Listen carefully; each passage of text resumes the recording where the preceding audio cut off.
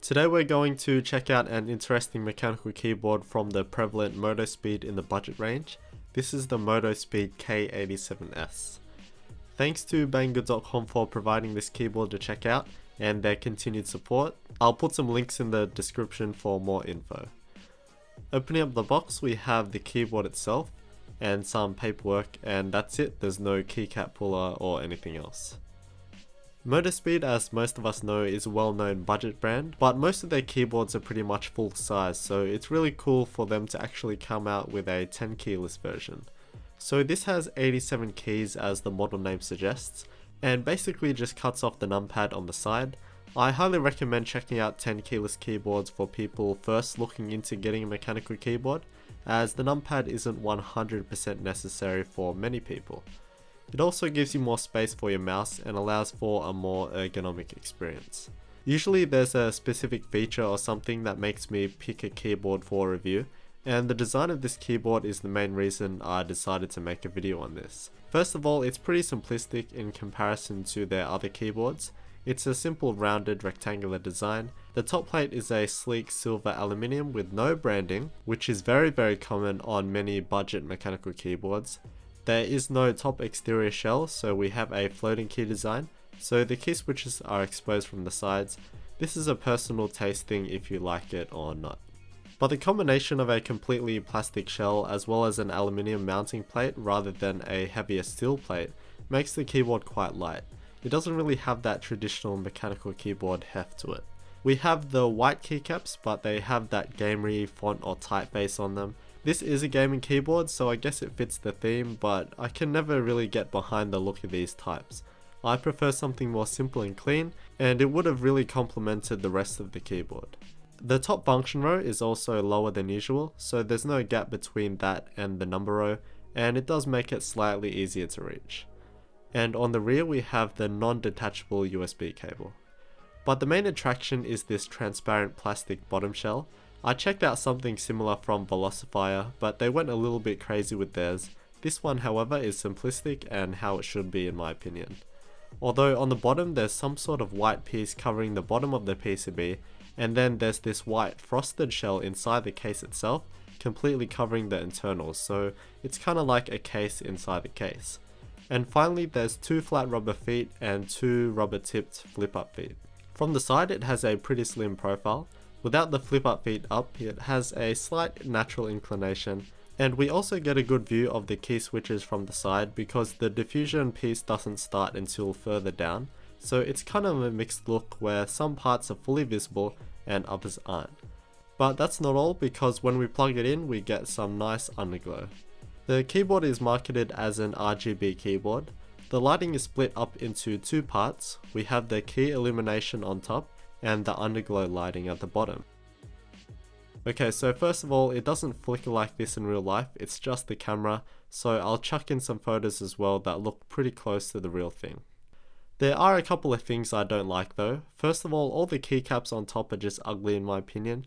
It doesn't contribute well to the aesthetic of the keyboard. That's why I prefer the white backlighting in normal lit conditions, since it kind of blends in the legends, whereas having the lights off doesn't.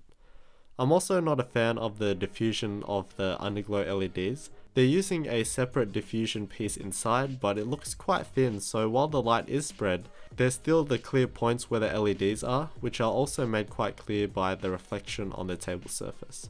It would look so much better with the outer shell more diffused, as well as being a bit thicker like on the GANs GK87 Pro, which is also quite similar.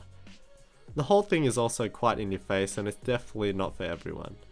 Taking the keycaps off, and we have 1mm thin double shot ABS keycaps. Double shot just means that the legends are a different piece of plastic, so they'll never fade away. And underneath the caps we have the very common budget Ultimate Blue switches. These are just clones of the Cherry MX switches, and they mimic the color characteristics as well, so these are tactile and clicky with a travel distance of 4mm. And here's a quick sound test.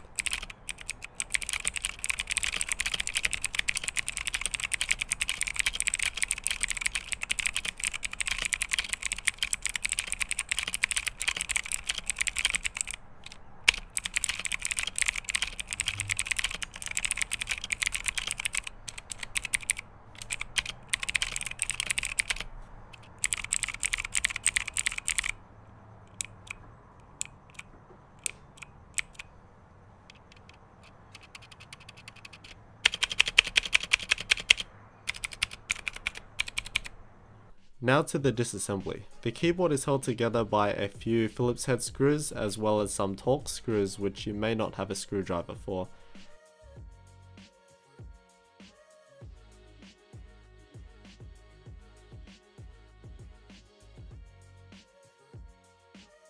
Here's the thin piece of plastic that diffuses the underglow LEDs and just sits in the outer clear casing.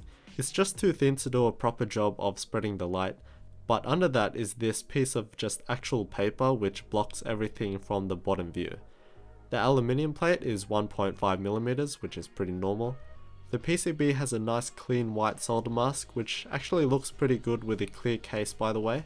Here's the underglow LEDs scattered around the edge of the PCB, and the key LEDs are actually mounted on the other side of the PCB. So I'm not too keen on this completely clear transparent look for the bottom plastic, and I want it to look like all the other cool underglow keyboards. So I have this frosted glass spray, and as described it frosts glass and in theory would work in a similar way for plastic. I'm just going to spray it straight on top without any scuffing and see how it goes. After a few passes it wasn't really adhering well, as we can see, also showing some peeling, but it was a bit cold and I probably went a bit too heavy, so in this case it's probably best to go with many light coats. It was pretty rough, so I decided to wet sand it a bit with some soapy water and 2000 grit sandpaper. Then I went with the light coats. And it turned out better, but not perfect.